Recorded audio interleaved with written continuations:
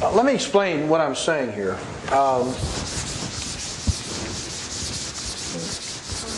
There's one thing to see historical events occur. And I believe that the New Testament events are historically accurate. I mean, I believe they happen. I'm not questioning. For me, I think the evidence is plain that Jesus did in fact live. He did what he is recorded to have done in the Scriptures. And He did die on the cross. And He did rise from the dead. And He did ascend back to be with the Father. I think those things all happen. On the other hand, the issue of why He did these things is a point that I think has to be argued. And these are the difference between two concepts. History, in German, essentially refers to the facts of what occurs. But the next term is Heilsgeschichte. And this is a theological term that's used, a German term.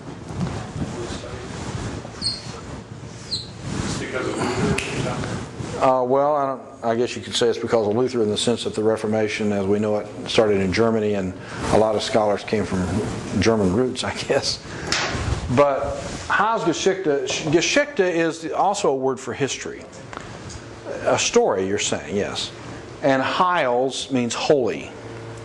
But usually they say this is salvation history, or what it is a theological interpretation. In other words, when you look at the cross, you could say, I see that Jesus is dying. History.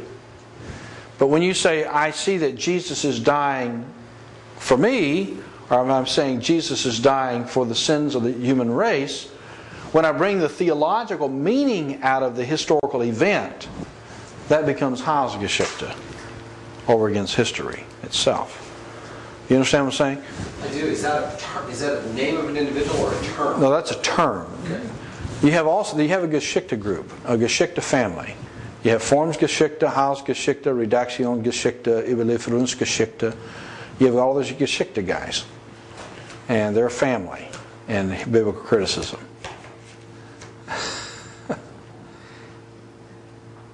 All right. I just want to learn how to say it. I'm sorry? I just want to learn how to say it. That's cool. Yeah, Geschichte, Heilsgeschichte. You can say, the best, talk about the Überlieferungsgeschichte Schule. And that'll get everybody down. You catch that word? Überlieferungsgeschichte Geschichtliche. It's an adjectival form. It means tradition, history. Yeah, that which is handed over. So tradition history is Überlieferungsgeschichtliche Schule. That's a history. That's the tradition history school of thought. So anyway, how's that related again? I have no idea. I just thought it's neat. I just think it's neat to say. It's just like the word I tell you, about Matthew 16. The important thing is you can tell people that's a future perfect passive paraphrastic construction. Once you've done that, you've ended all the debates. There's nothing else to argue. Would you slow that down one more time? What is it? Future perfect passive paraphrastic construction. Passive paraphrastic. Yeah, future perfect passive paraphrastic construction. So if you can say that, then it doesn't matter what anybody else says. It closes the argument down. Put your hand down on the pulpit and pray. I'm out of here. Let's go.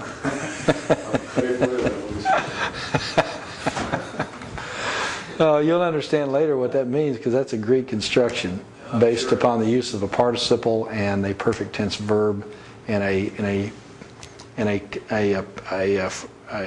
phrase that occurs in Matthew 16. It says, "Whatever you loose on earth shall be that which has been loosed in heaven." That's what it's called. Will be that which has been loose. Future, then perfect passive, paraphrastic, which means it's the whole statement together. See, construction. So it's that's not really that technical. Future perfect passive paraphrastic. So expialidocious, if you say. That's what it sounds like. So the Gesundheit means... It's not Gesundheit. Heilsgeschichte. Yeah, but you were talking about I'm trying to relate it to that walking by the cross and not knowing anything. Completely, it's a great concept. And it's just a historical happening. Yeah. But what is the meaning of it? See, is there meaning? Meaning that has a theological significance that relates to God and man and salvation. That's what we're dealing with. When you look at the cross, you may see just a man dying, or you may see a man who is dying to atone for the sins of the human race, who's dying for me. It makes a lot of difference. See? For example, when the leaders of the Jews looked at him and says, he saved others, he cannot save himself. That's exactly true. They didn't realize what they were saying, because in fact, if he had saved himself, he would not have saved others. That's right. See, they didn't know what they were saying, but with the words. Because his death was more than just a death, it was a death for a reason, a purpose, a meaning. And that's the Heilsgeschichte. Salvation history, or that's the normal use of the term. Okay. See, there's one advantage to going to seminary. You can speak in much more profound terms. All right, let's keep going. Faith. Now remember, I always insist that when we talk about faith, we don't mean faith that's irrational faith. We talk about faith that is rational, reasonable. Faith is built upon evidentiary examples, and it's evidentiary in nature, I should say.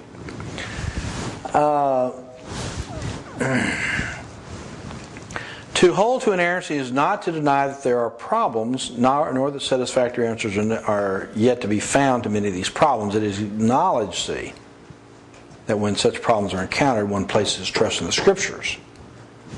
Now, if in fact I never saw the Scriptures ever come through, and it was always reading the Scriptures against reason. That is, every time I came across the Scriptures, what I know and experience and in history and other contexts was always contrary to Scripture. I had problems with Scripture, quite honestly. It would be an irrational Scripture.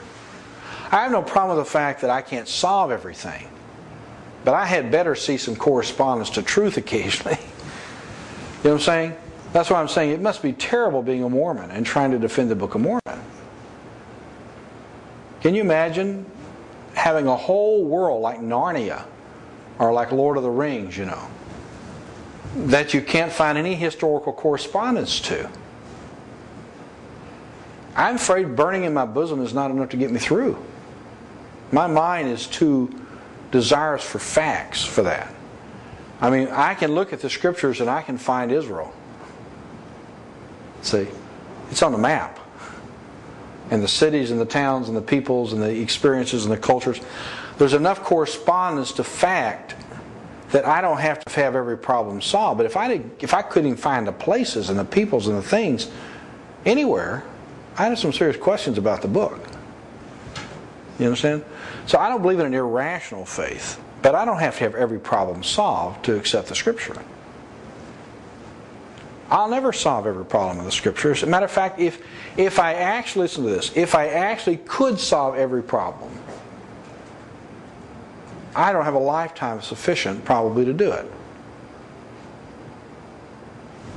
To go look at all the evidence and examine it for myself. At least to everybody's satisfaction. Yeah. So, there's, you know, the book's a big book. So I don't mind difficulties. Careful scholarship usually solves those things.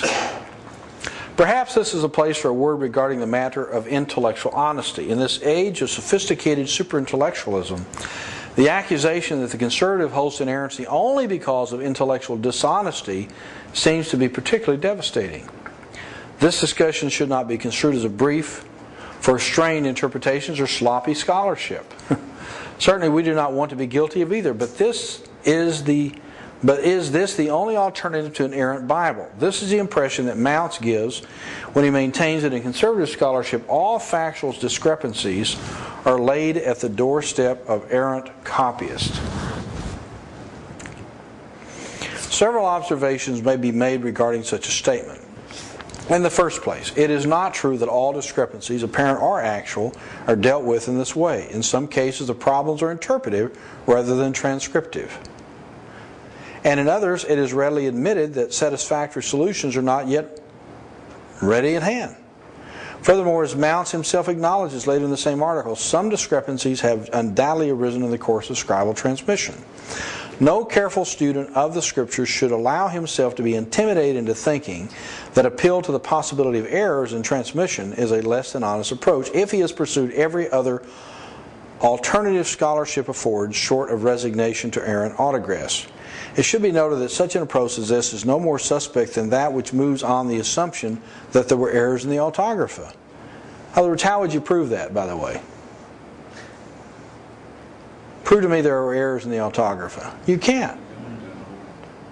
In the final analysis, neither viewpoint can be proved inductively since the autographer are not available, whereas a view that maintains the originals were inerrant is the only view that is consistent with the Bible's teaching regarding its own origin and character. So the point of it is, you can't prove or disprove there were errors in the autographa, but you can demonstrate that at least the Bible we have claims to be without error. So that's where you're left. I mean, you can either say that the Bible and those statements are wrong or right. You two positions. The point of it is, there are many other solutions. There are reasons why sometimes probably the manuscripts are faulty at certain places, particularly with reference to numbers, because of the inherent problem with numbers, particularly in Hebrew, the way they wrote. It's subject to getting the wrong number down. But having said that, the original manuscripts we have are very, very good. Very good. Better than the rest of the world's books. Do you realize that if you take all the major works of the ancient world that people use as scholars, in scholarship, Plato and Aristotle and Aristophanes and the works of Homer and that which is purported to be from from Socrates and then those other works of antiquity in both Latin and Greek form. All you go through all the works of the ancient world. Rarely do you find any of those that you find an actual. From the date they were written, let's say if you had Plato written in 400, it's about 1,000 years later before you have a copy of Plato around. It's about 1,000 years from the actual writing in the manuscript to the earliest copy of it. And even then you may not have more than 5 or 10 copies. That's true with Aristotle, that's true with Aristophanes and the various Latin authors and on the way through. I don't follow what you're saying. Sorry. You mean the original handwritten? Yeah, let's say... lasted 1,000 years and they started copying? No, I'm saying Plato wrote, let's say in, I don't know what his date was, 400? Okay. 1 BC. It was copied, but we don't have any of these copies. The earliest copy we have is about 1000 AD. And that may be off a little bit, maybe 800 or 700, whatever. It's about 1,000 years. So that's really more than that's 1,400, but whatever it is, it's more than about 1,000 years or so. I fail to see the significance other than there's a big gap there. Well, the gap is you have all this time not accounted for in looking at copies to see how accurate this copy is with what would have been the autographa. So just as if it was written 600. Well, you have no way to judge how accurate this copy is. You have nothing compared to it that's earlier. So just as if he had written it in 1000 AD. Well, no, it's not just as if he had written it, because if he had just written it here, then you'd have a copy of an autographa. I mean, you'd have an original writing. Because it went. And that would have been very reliable. If there was original autography, but no, original autography is all autographers are original. If there was a original writing. If there was original writing that was if it was here, copied somewhere near 1000 AD, that's all I'm asking. Yeah, but then you'd have something very, very reliable. for sure, because it would be near to the time it was written. The more the time that passes, you tend to get farther and farther and farther away from the writing. That tends to be the problem. And the difference between that and the Bible, what you're saying then, is we have more examples along the way to check. Yeah. The Bible has more than 5,000 manuscripts.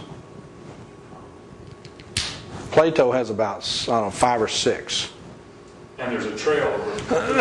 And the Bible has manuscripts that date within, it depends on what the version is, but it has dating that goes back into, let's say, within a couple hundred years or so. But you even have certain portions like John's Gospel that dates back, you got a portion of it that dates within a generation of John's writing to demonstrate how close it was. But then in the church fathers, you essentially have the entire New Testament written in the fathers. You could actually reconstruct the entire New Testament with just a few verses lacking from writing, from the quotes that are found in the church fathers. What about Josephus? Same thing. How good his manuscripts are? They're pretty good. Yeah, they're pretty good. But What was the dating on Josephus? Wasn't that like 300 or 400? well, Josephus, he wrote his about AD 75, 80, someplace in there. So it was really close. Yeah, he wrote it right after the destruction of Jerusalem. So how do we know that Plato lived back then unless someone wrote about him? Well, my goodness, that's what you're dealing with. You have to believe people. Well, See, there's only two ways to have knowledge: by personal direct encounter and experience, or by reading what somebody else says. okay, so that's what we have, basically. We believe he lived back there because people said he did. Well, someone like Josephus, made a comment about Plato. And you have other writers who make comments about Plato. So I'm just saying that we know Plato lived because we trust what people said about Plato living. If everybody was making it up, then there's a person never lived that we think lived. Every bit of knowledge we have in the human race is by either direct encounter, experience, or by somebody else's testimony that we trust. I didn't go to the moon. See? But I'm trusting that somebody did because people said they did. They've shown me pictures and they've shown me books and so. But I wasn't there. Examples of the Book of Mormon. People trust that those people lived. They didn't experience it themselves. Right. So they're trusting somebody else's writing. Now the issue of how reliable is the testimony. And like I say, if I found no evidence of it, for example, if you couldn't even demonstrate planes could fly, why should I believe a rocket ship got up there? The fact that I know that they send rockets up, I've seen pictures of them go up, I've seen planes go pretty high, I've been pretty high in a plane myself. So, the fact that I know there's some of that technology there helps it make it more believable. And now, you see this shuttle go up, or you see these other things go up. We've seen it on television. We're assuming that this is not done in a studio in Hollywood. Some people believe it was done in a studio in Hollywood. The whole thing, there's that view. But I've seen enough that I think it's reasonable to believe that, in fact, people did go around the earth, people did go to the moon, and I saw pictures. I'm believing that, but I wasn't there. If these guys are playing a big trick, they got me. But that's the same with all these guys. We all believe what other people have written down for us, and then you have to try to figure out, is what they say reasonable or not? See? So there's a separation in time. There's a few copies versus thousands of copies, and the New Testament also has 15,000 translation copies to compare with the Greek to determine the accuracy of translation. You can look among the translations and figure out about what probably was said, especially as you look at different languages. So, faith, yes, but and we don't have an autographa, we don't have original writings, but we also don't have any proof that they weren't inerrant. And since Scripture says that it's the Word of God, to me it's a problem to say it has error in it. Now let's down to the bottom.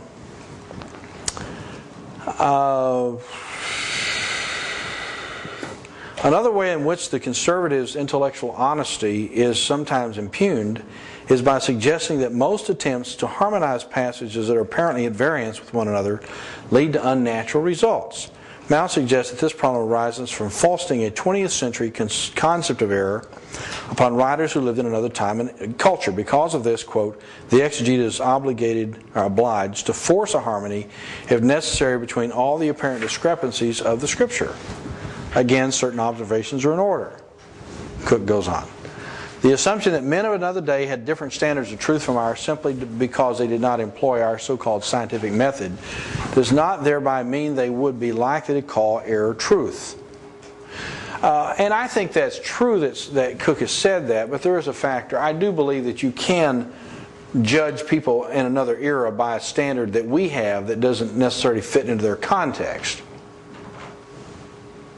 For example, when you have certain levels of technology and measurement, and then in foisting that measure of technology or measurement techniques upon a people that didn't have such a thing, you can't call them in error because they don't measure by our standards. I don't think that's an issue of truth versus error at that point. So I think in that sense Mounce is correct. You understand me? I mean, you know, it's a different assimilation of the same information. Yeah, I don't think it's error in other words, I don't think what happened in their day would be error in our day if we understand that they are using approximation and not exactness like we do today. We tend to use more exact measurements. We don't always, we can get down to millimeters and even smaller forms. In our measurements of time, we can get down to split seconds and hundredth of a second. They didn't work in hundredth of a second. They didn't work in preciseness of measurements. They just didn't do it. They're working in, cubits and how big is a cubit? I mean, some people's arms are longer than others. So what was it? Something like 18 inches, something like that's a standard, but some are a little longer, some a little shorter. According to me, there's a short guy, a tall guy. So, but approximately 18 inches. Like an imperial gallon and standard gallon, yes. Yeah. And I don't understand that even. So I do think in a society that measures by cubits, to try to get them down to millimeters or preciseness of decimal points is probably pushing it a little bit. Now we do that with science, but we don't do that with the theology of the early fathers. I mean, we haven't progressed theologically past them. No. And can't hold them to a certain standard theologically. Even as we have not progressed philosophically. Some things, the ideas, don't necessarily take the same levels of measurement.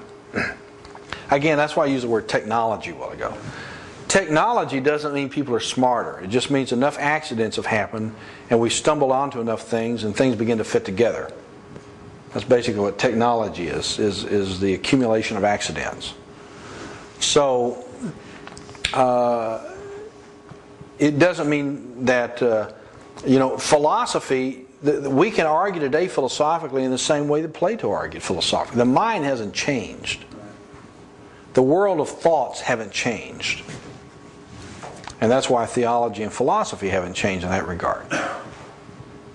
So where in science we cannot or should not hold them to the standards that we have today, from a theological standpoint, I think we can hold on to theology. Our morals. We almost have to go back to what they believed as the basis for what we should believe.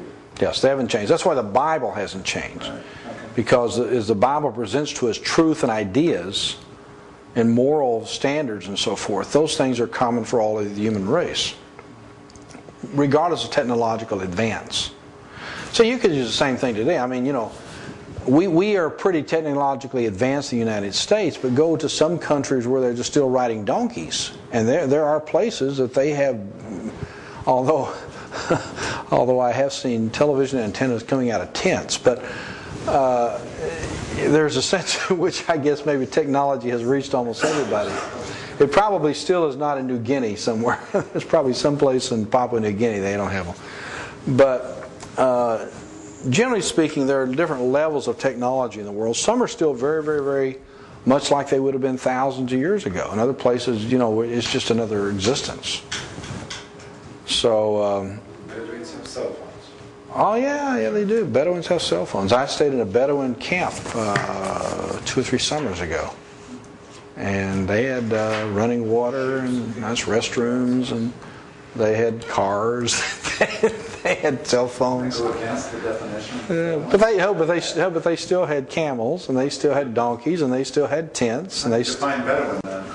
Well, they're modern Bedouins. They retained a lot of their old culture, but they've also moved right into the 20th and 21st centuries. So you're right, it's a little different. But whatever. All right.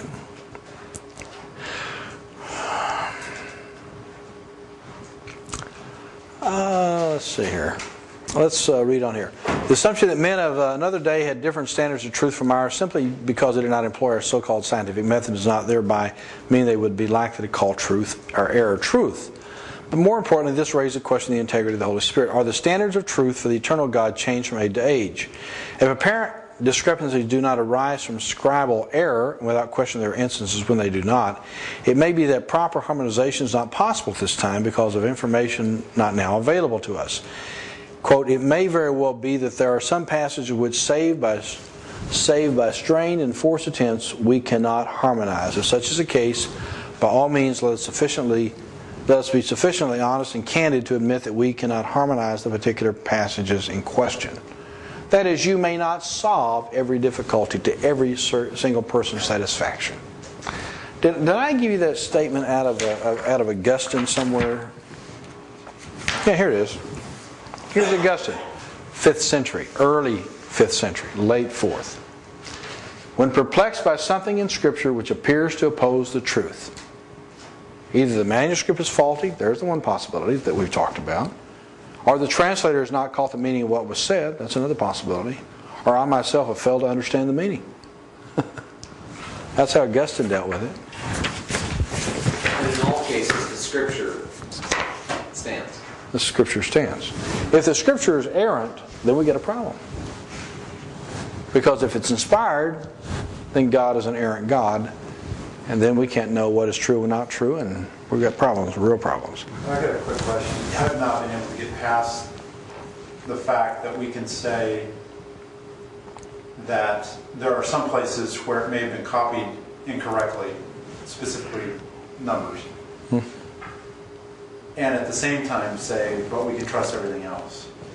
I keep going back to that in my mind. Well, I would not say you can trust everything else. Okay, but you say that we can trust the Scriptures.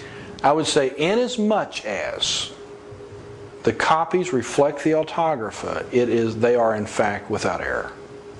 But we don't have a way to judge that. Oh yeah, we do. We have a statement that the autographer was correct. No, we have a science called textual criticism. Okay. And it's a very exact science.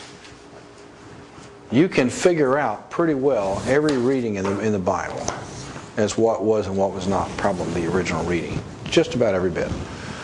The textual critics say of the New Testament probably 1,000th of the text is only about 1,000th of the text has any degree of error in it by copyist. And even those things are primarily spellings of words, word order. I mean, have any degree of real error or any what are viewed as error? No. What they view as probably have error. You have 1,000th of the Greek text in our existence, which would be viewed as probably having error. And with that, you're still talking about errors like spelling errors and reversal errors and things like that. And even those that are not those things are pretty well figured. You can pretty well figure them out. It's more mechanical than anything. Yeah, there's mechanical issues. I mean, if I have, I'll show you. And the beauty of it is we have so many copies to compare among. See, for example, I know that the manuscripts of the New Testament were copied. First of all, a letter from, I'm not a good artist, but here's the boot, here's Greece, Turkey, and that's the Mediterranean, okay? Now, in Rome, we didn't say a word. I love it. It's great. in Rome, you have this right here is Mediterranean. That's water. Okay. Now you've got that is really pretty bad. Antioch. Where's Antioch? I'll try again. That is pretty bad. And Gibraltar. Don't forget. Yeah. Okay, sorry. All right. That's there.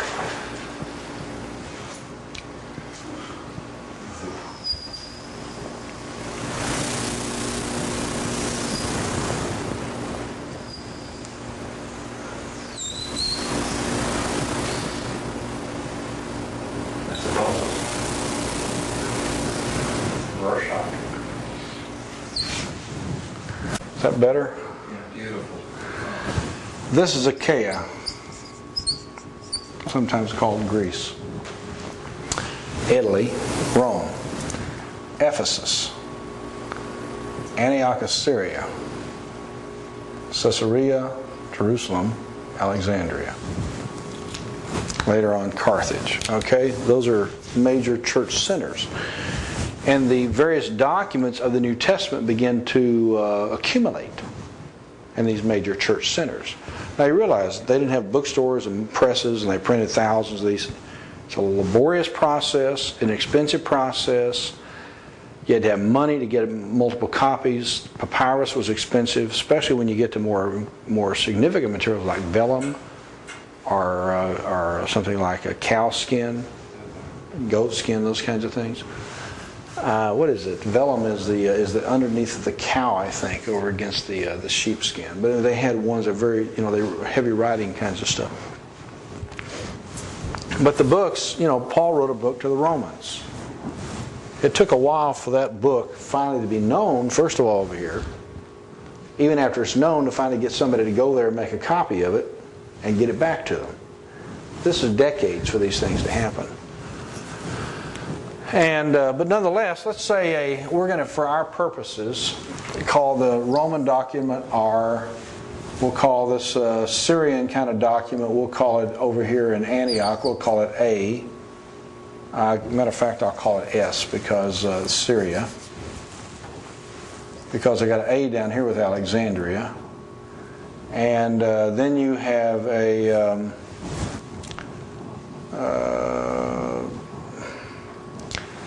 you have some copies that originate here also in the Jerusalem Caesarean area. We'll call that Jerusalem.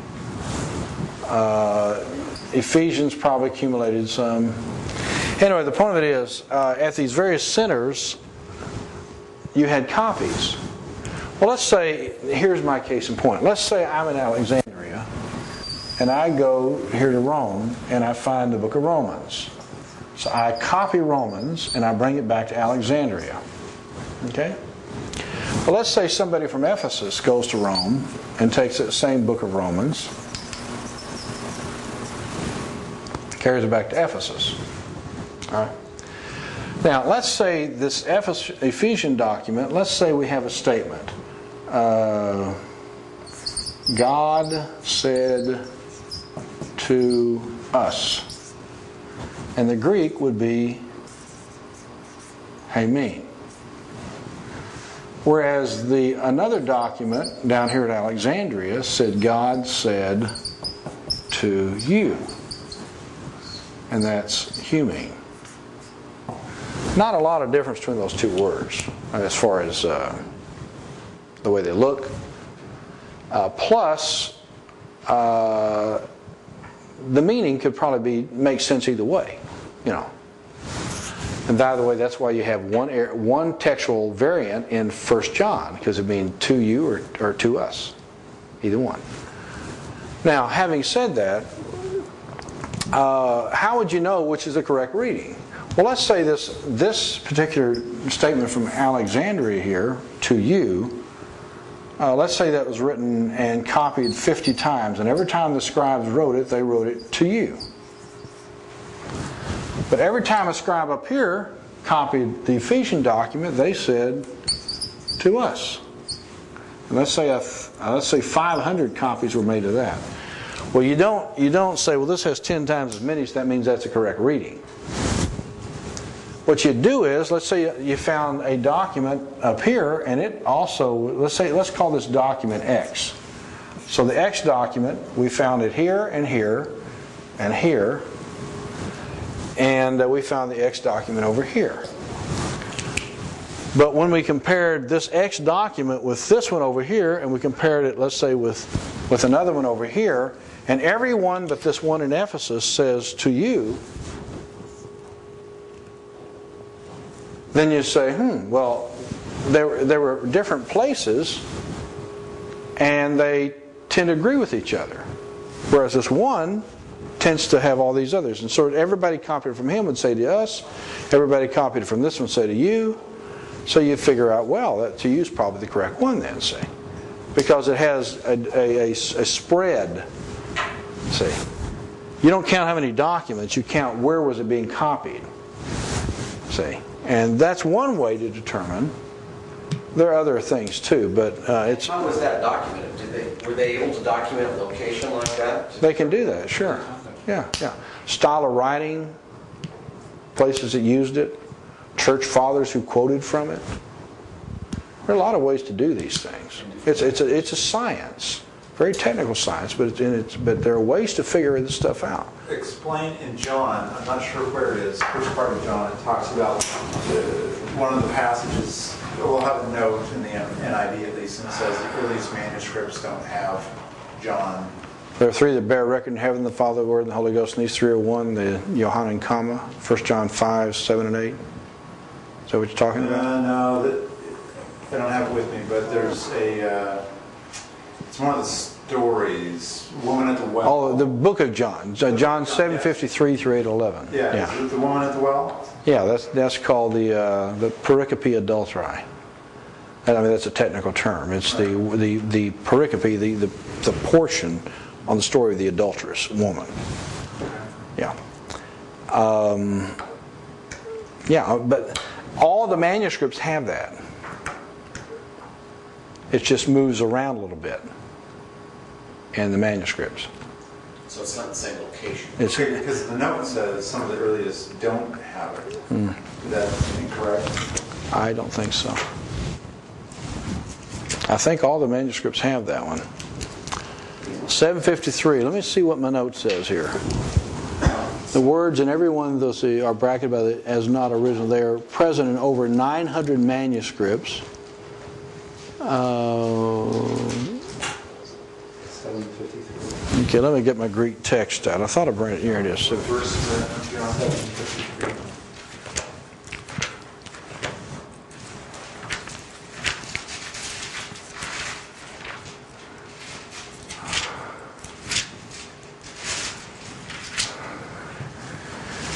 Okay, I take it back. You do have P66 and 75 of Sinaiticus and Alexandrinus and Vaticanus, a number of others that don't have that. But you do find it in the what is known as the Bizet manuscript, which is pretty old. All the Byzantine, also the Apostolic Constitutions, some of the works of Ambrose, several Greek and Latin manuscripts, Jerome, Augustine, Ambrosiaster, I should say. There are variation of manuscripts which have the passage. Some have it, some don't. So I'm mistaken. I was thinking it just moved, but apparently there's a division of the manuscripts. But notice that it says it is added in some late manuscripts of Syriac, Coptic, Armenian, Georgian, Slavian, the Diatessaron. By the way, the Diatessaron dates back to the 2nd century. That's from Tashian, the disciple of Justin Martyr.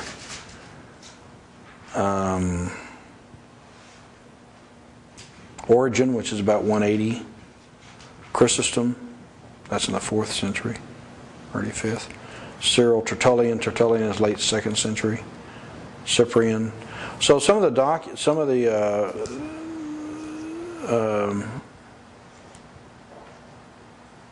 oh, I see. Okay, I'm reading this wrong. Those ones I just mentioned did not have it, but it is found in some late Syriac, and these others actually omit it. So there's a division among the manuscripts on it. So it's in Matthew, but it's just they're arguing the story about the adulterous woman. Is it Matthew? Well, I believe it is. It's in one of the other. It wasn't just made up and put in John. I think it's one of the other books. Not that I know of. You mean John's the only place this story's in? I believe so. Yeah. So there's a division of opinion on it, but you'll find it interesting that the Greek text that you use, that even has the textual stuff at the bottom, includes it in the text. They give it a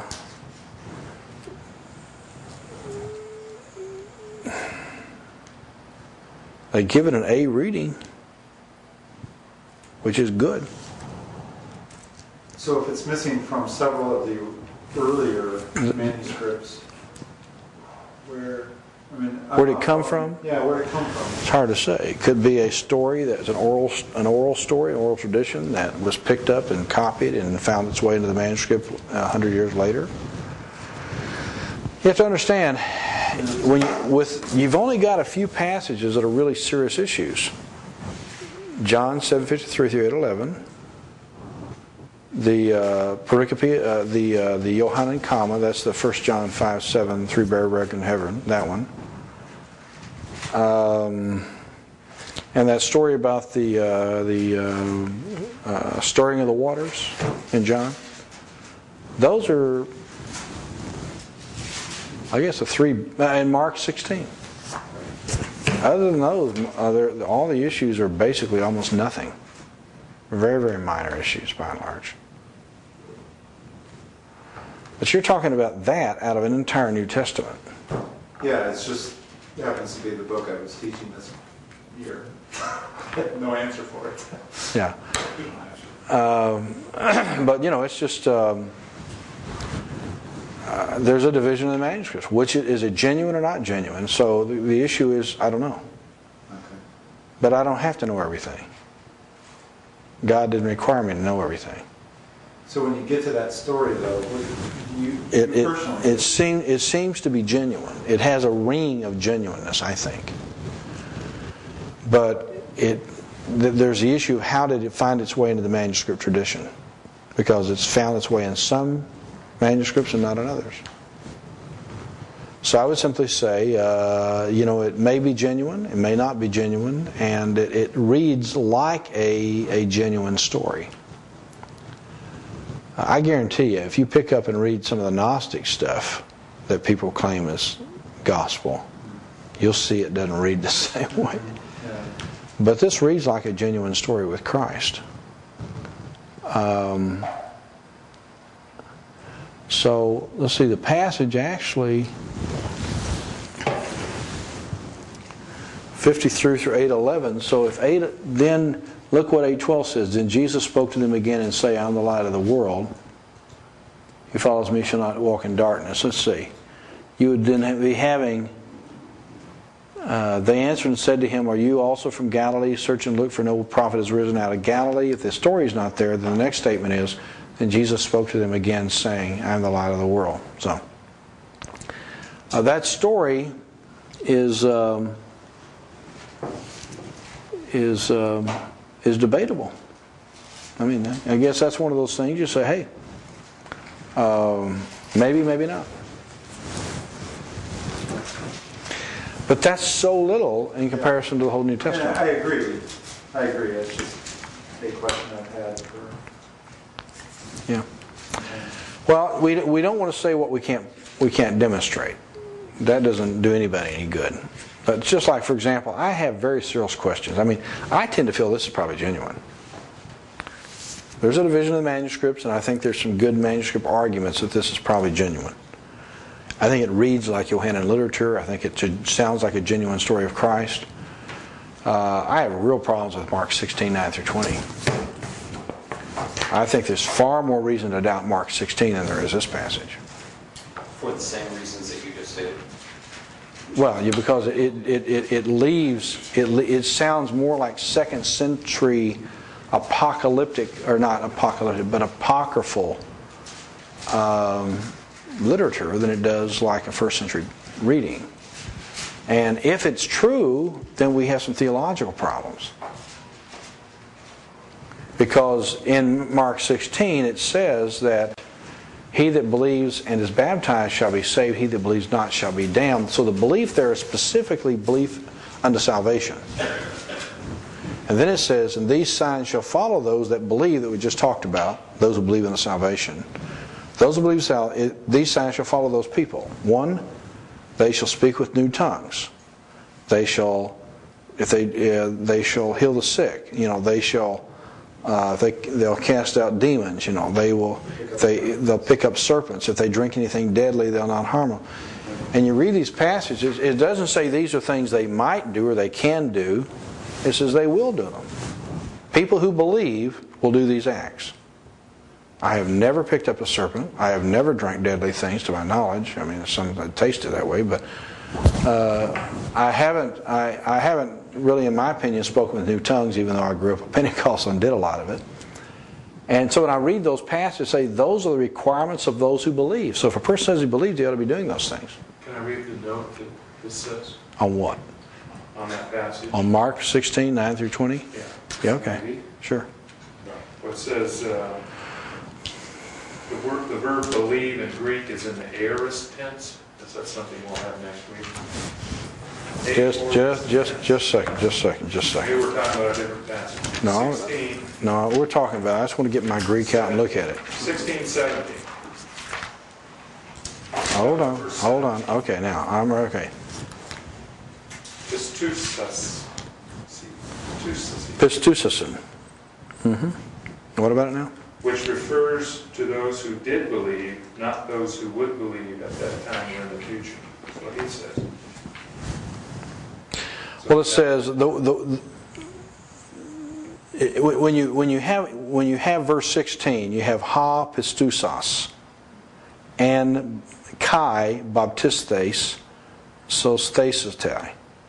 It says the one having believed and been baptized will be saved, and the one having disbelieved will be condemned. And these signs shall follow the ones who have believed. These signs shall follow the ones who have believed. In my name they will cast out demons. They will speak with new tongues. These are all future there. And they will lay hands on the sick, and they shall get better. If they shall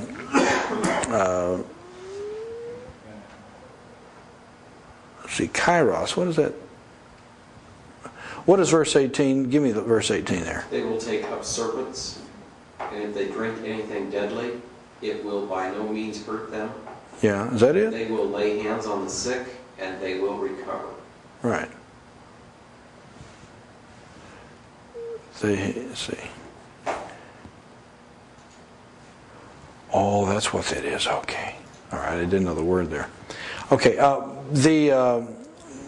The fact is that they are talking about things there that sound like what you encounter in the second century literature.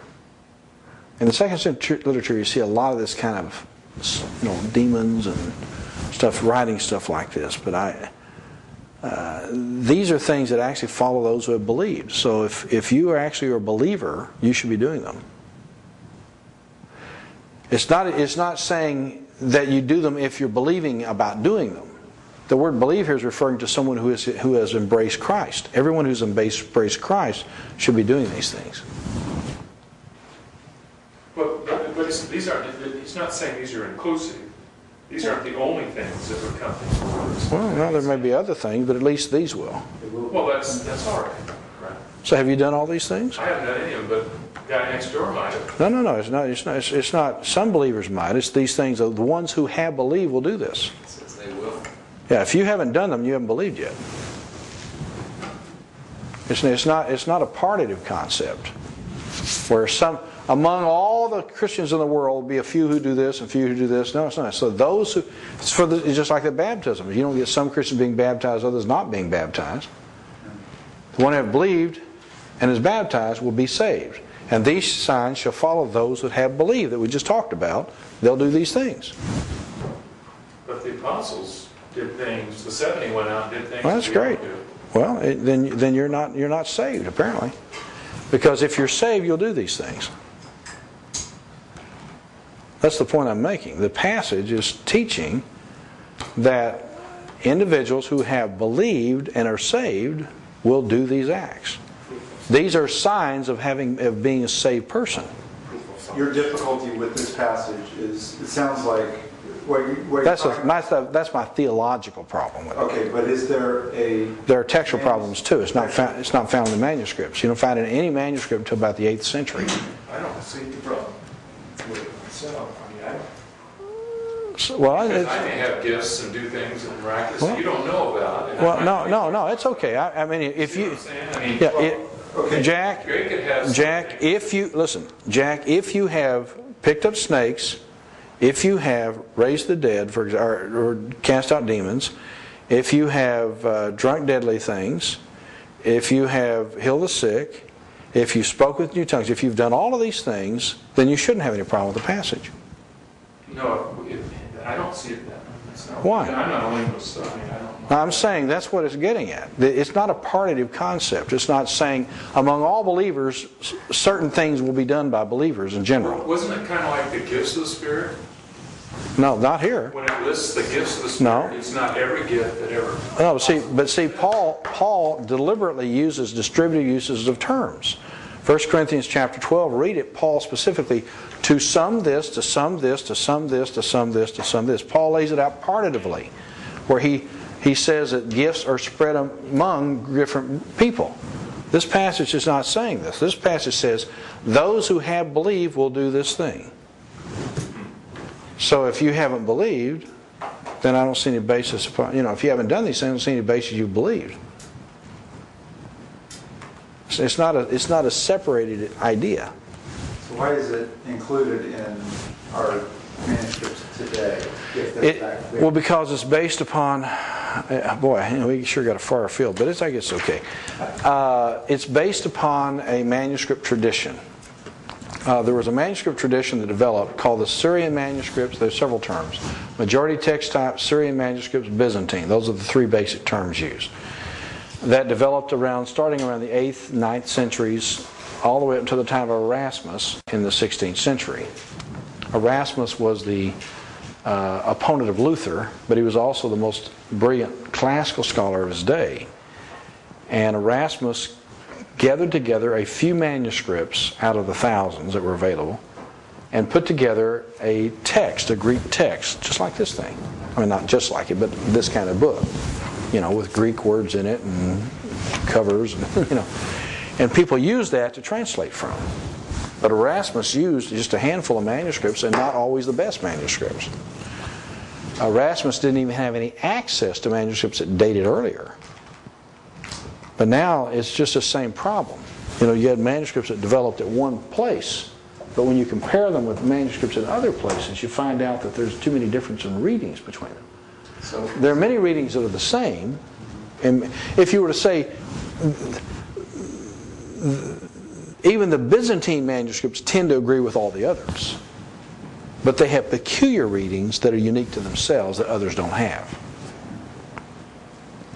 And so those are called the majority text type, and it's from that which you actually got the King James.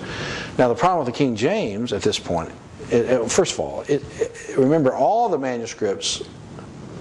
Let's say this: even with these little problems, most of even those manuscripts are very good and agree with everything else. It's the peculiarities we're talking about. And Erasmus produced a Greek text that ended up being used in a revised form by the King James translators. The New King James that I use, at least the scholars went back when they did this and went back and checked the majority text type in general and not just Erasmus's Greek text. See? And also were aware of the different readings in other places called the Alexandrian manuscripts and the Western manuscripts, as well as the Syrian or Eastern manuscripts. So they were aware of the different text types. Erasmus didn't deal with any of that, and that's what the King James came from. But even with that, most of it's right. But you got a real problem with Erasmus. Do you realize Erasmus, the last, again, don't hold me to this because you're hitting me with things tonight. I haven't gone back to check these things for years. Some of this stuff I haven't looked at for years, 20 years. So I'm trying to think out of the top of my head. But I think it's about the last 11 verses of the book of Revelation. Erasmus didn't have any Greek manuscript with those verses in them. So he went back to the Latin Vulgate and translated from Latin into Greek. No manuscript in the history of the world, or anything ever in existence, reads like Erasmus's last several verses of Revelation. Because they're not copying a Greek manuscript, they're translated from Latin into Greek, and there's nothing that looks like them. And his are identified as majority text? Well, he borrowed a few manuscripts from that majority text tradition, yes. But even the Textus Receptus that he created doesn't read like the majority of manuscripts in general. I mean, they have unique little things in them. It's a very technical science, and but we can pretty well ascertain what most all the New Testament is.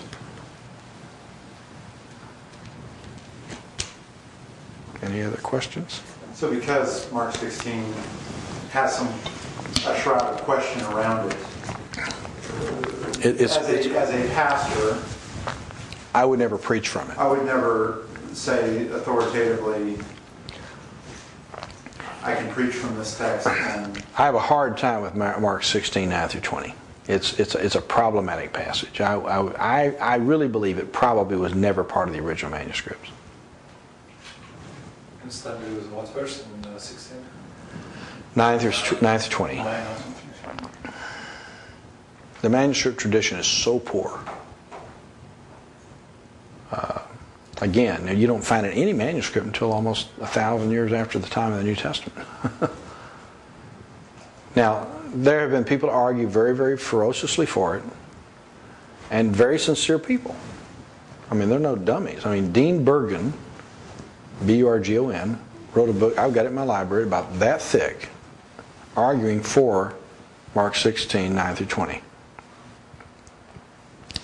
He has as eloquent an argument as anyone can make for it. He's become, hasn't he sort of been the spokesman for that? I mean, that's... Yes, and the King James only translation people tend to go to Dean Burgon. And he was a fine scholar. I'm not criticizing him. He's a good scholar, and he brings forth all the arguments that one would want to make. That is, he would argue that there are places seemingly left in even what we call the Alexandrian manuscripts, like Sinaiticus, Vaticanus. There's seemingly enough room at the end of Mark, at the end of the manuscript, that they say, well, something should have been put there. I mean, the author left room to put it there because he sensed that there must be something else that fits there, and he didn't have it.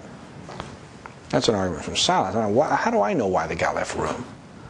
He finished it, and if you look at the manuscript, it comes, it's here. You got this big manuscript. He writes, and then all of a sudden you got all this room. Well, the reason why he may have stopped there is because he ran out of something to say, and he just started on the next page. I don't know why he left the big space. His argument is, and those others, well, he knew that Mark 16, 9 through 20 must have fit there, and he just didn't have any proof for it or something. I don't know. That's just an argument from silence. How do you argue that way? I don't know what was in the guy's mind. His name's Dean Burgon? B-U-R-G-O-N, yeah. B-U-R. Very fine scholar. But I don't agree with him. Is he alive today, Burgon? Only if he's about 200 and... Oh. Okay. No, he's you were treating it as present tense, and I didn't think... But his writing is still with us. No, he was back in the middle of the 19th century, I guess.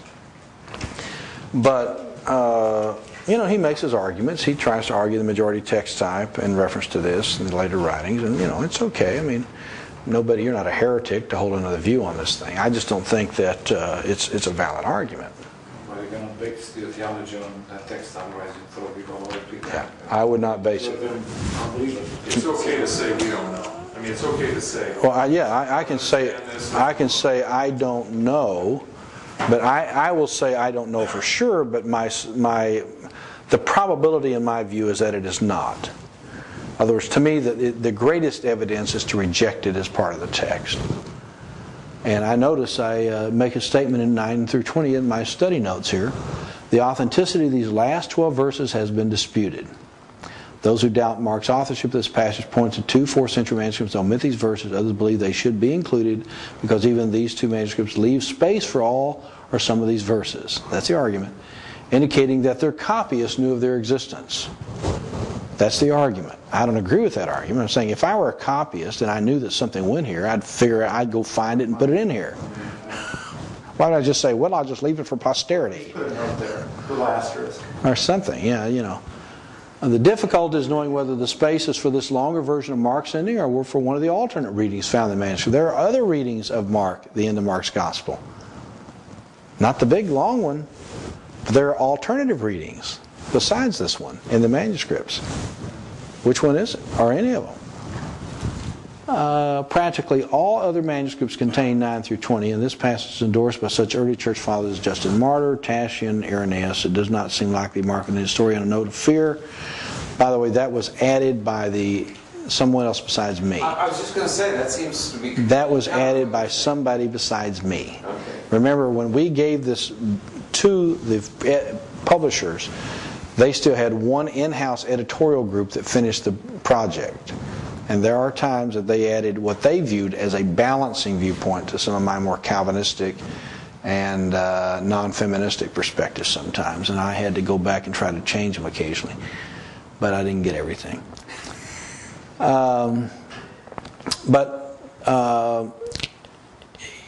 Quite honestly, it depends on what you mean here by him ending on fear. They were afraid.